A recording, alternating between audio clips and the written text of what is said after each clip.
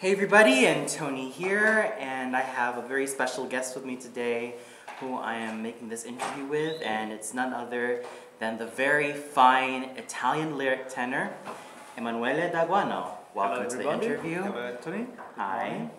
So, how are you today? I'm fine, thank you. So, as you can see, I've basically first encountered this tenor in a live stream production of Donizetti's Lucia della Marmor, live from the Bayerische Staatsoper Munich, where he sang the role of Arturo. So here he is with me today. So, Mr. D'Aguanno, what made you realize that you wanted to become a singer? Well, I was a musician. I was a guitarist before to become a singer, and then when I was at school, I started to sing in a choir, and the teacher of the choir, the maestro of the choir, suggested me to do lessons with the teacher, because the voice was natural, easily, very in a good position. So I tried to get some teaching with the singer. But I didn't like opera. Wow. Yes, I didn't like opera. I didn't understand why the people on the stage scream for all the time. After my first years in the conservatory in Italy, I realized that there was a possibility to do business with the opera. So I began to sing. Right. But first of all, I was a musician. Yes. Okay. And what was your debut role? Well, my debut role was, I can say that it was in the opera of Paisiello. Okay. Paisiello, there is an opera very not popular, because no one knows about that, but Il Fanatico in Berlina of Giovanni Paisiello. But I think I can consider my first professional contract Basilio and Don Corso in Nozze di Figa. Right. Yes, that's it. And how did you feel about your debut role? How did you feel about it? Were you nervous the first time? On the debut, you mean in general when I debut some role? Oh yes. In general, yes. For the debut is important to keep control with the technique, with the music, with the stage, to keep to stay in touch with the stage, with the conductor. You are nervous. Yes, there are people that is never nervous about the premiere, about the opening night. There is people that is normal. For me, I try to arrive to the opening night, to debut a role very, very sure about my role, the stuff that I have to do on stage, on singing. So. Okay. And when it comes to your style of singing, do you have any inspirations? Are there any singers who inspire you? Depends from the role. Depends from the role. If I have to sing some special role, very famous, of course, I try to help myself with the big singers of the past, general the past, not now. Like anyone in particular? Fritz Wunderlich. Okay. Is one of the best tenor for me, or Nicola Gedda, another one. For the Italian repertoire, I think I love Giuseppe Di Stefano. Depends what I sing. But in general, if I sing a very popular role, yes, okay, I pay attention to the past. If I have to sing new roles that is not so popular, like opera from Salieri or the 18th century, you don't have any chance to hear someone, no? Mm-hmm. So you prepare yourself just with yourself. So. Right. Yeah. And for example, now I'm in a week we have the premiere in Magdeburg of Finta Giardiniera Mozart. I just trust in myself, and I go to sing my Belfiore. Right. So, you sang in Munich, as I remember, and how did you feel about the whole artistic scene there, and especially in some other parts of Germany as opposed to Italy?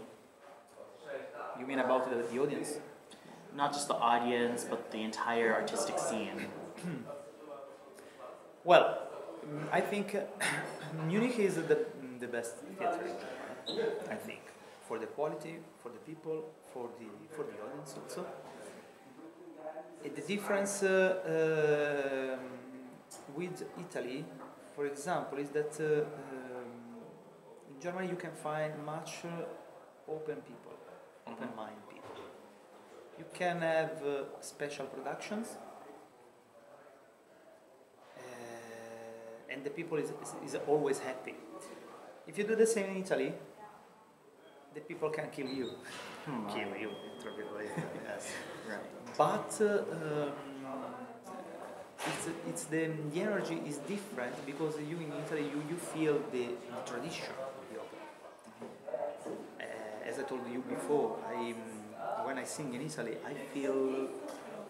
I'm not scared, but I feel I'm much more nervous about to sing in Italy than when I am in Germany, because there is another kind of tradition. If you sing in a big house in Germany, of course you have to be at the top, Right. but it's different. It's different because you see the people is enjoying the show. Right. So my experience in Munich was great. Yes. Do you have any favorite director or conductor or singer that you like working with so much? Well, from my experience, I can understand when I am in front of a big conductor or a big star conductor, or when I am in front of a good conductor. But I can say that one of the best has been Zubimeta. But another one that surprised me a lot because he's a very great is Marco Armigliano. Right. And I knew him in Munich, and the fantastic things about him that he's conduct all the time by heart, without scores. Okay, he conducts Traviata, Tosca, Turandot, Traviata, Tosca, Turandot, maybe. No, it's not true, but he knows very well that scores, and he conducts by heart. It's amazing. He's not the only conductor that works in that way, but for me was the first one. So I remain really surprised. But there are a lot of conductors that Ivor Bolton. Right. I like him a lot. He's a sir, a man, un signore. But I like him because he conducts very well. And what about singers? Do you have any particular singer that you like working with and all that stuff? Well, you know that the opera world is a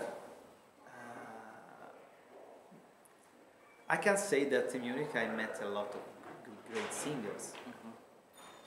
I sang a lot with Edita Gruberova and Lucrezia Borgia. So, but we never had something special together, because the roles. But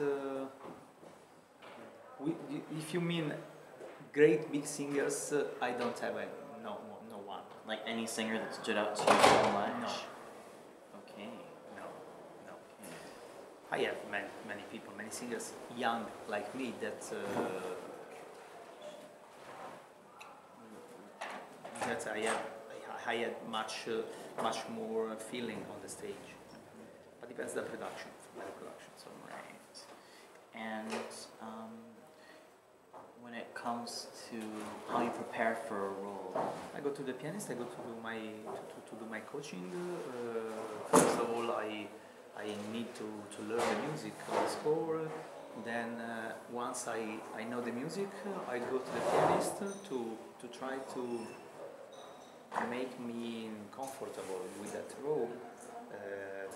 To practice all notes on my voice. Yes. And then I go to the production. right? And is there anything you also have to do, like bodily, and how you have to do anything like physically to like make sure that you have a good performance? Actually, no. I know there are a lot of singers that practice fitness, sports, because it's important. I don't think so. If you have a good if you eat normally, if you sleep well, if you just do a good practice of your instruments, you are fine. You don't need to be a bodybuilder. Right. To be a singer. No. I think no. Okay. Then there is a director that wants you naked on the stage because you have to show your muscles. For me, I don't believe in that. I believe that, okay, you have to be healthy, and then you go. And do you have any future plans? Like, are there any roles that you're looking forward to in the future? You mean in the next months? In the next months, next years? Yes, I will debut my first German roles in Beijing in 2018. I will sing Camillo de Rossillon, Lustige Witwe, and it's for me important because it's my first German role that I will sing in German language. But I really hope to have possibility to sing some Donizetti roles, like Anna Bolena. I'm waiting for answer about that roles. Let's see if it happens or not.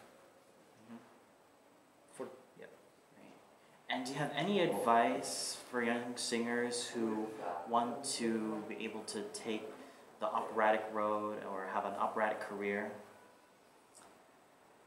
Okay. Yes or not, because the moment is not so easy for this world, for this opera world. I think it's the worst moment in the world for the opera. Maybe in Italy, of course, we had a golden age in the past. Now we don't have the same things. In the everywhere in Europe, I think it's best. For young singers, what can I say? Don't do it. No, I'm joking. But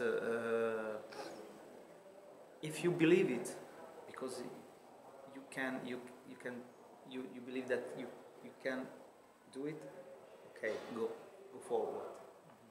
But you have to be very, very convinced, because it's so hard. There is a lot of competition. You have to find a good manager that supports you and push you, because it's important to have in our job a manager, but a good manager that can help you in every step of your career. Not just to make contract because you need to make contract. No, you need someone that can build something for you. Right. And it's not simple to find this, or in particular for the young singers. So you have to believe. You have to try to find your way. You have to be strong. Right. Yes, because no one helps you. No one give you nothing. Otherwise, you are under recommendation. That's it. Well, I hope you all enjoyed this interview. I want to thank Emanuele D'Aguanno Thank you, Anthony. for his time. And I heard that you're also going to sing in Magdeburg. Magdeburg, yes, in a week we debut Finta Giardiniera. The performance will be on May 6, 20, 25 and 2nd of June. So for those of you who are in Magdeburg, please do not miss out on this gentleman. He'll be performing there. He is just absolutely wonderful. Like I said, I saw him as Arturo in the live stream production of Lucia dell'Amore, and he's really, really fabulous. So you won't regret it. He's absolutely wonderful. Please check him out. And until then, this is Tony signing off, and Emanuele D'Aguanno, goodbye everybody. And I hope you all have a really, really great day. See you soon. Un solo istante I palpiti del suo bel cor sentir, I miei sospir confonderà per poco a suoi sospir. I palpiti senti